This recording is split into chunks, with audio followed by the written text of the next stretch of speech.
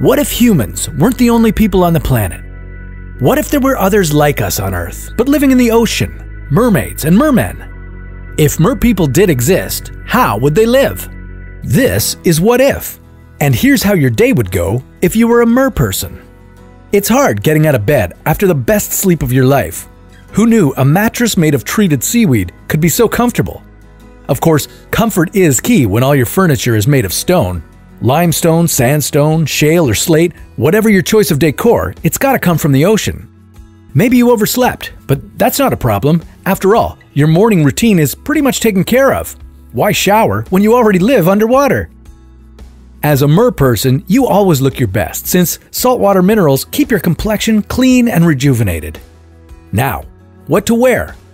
You don't really have a lot of choice, since pants require legs and dresses would just get tangled in your tail.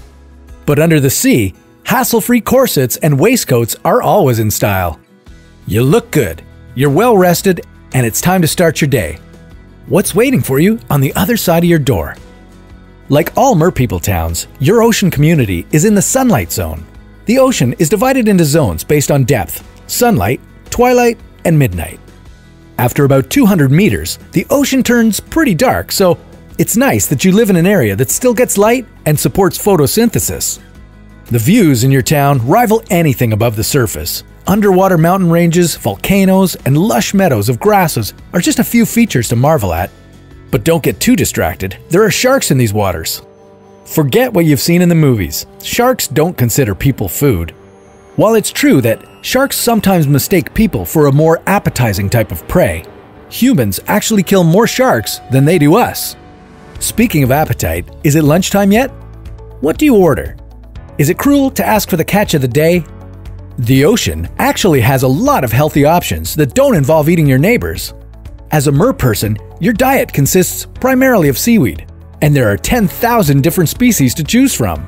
Don't worry about taste. The ocean's got salty, spicy, and even sweet flavors too.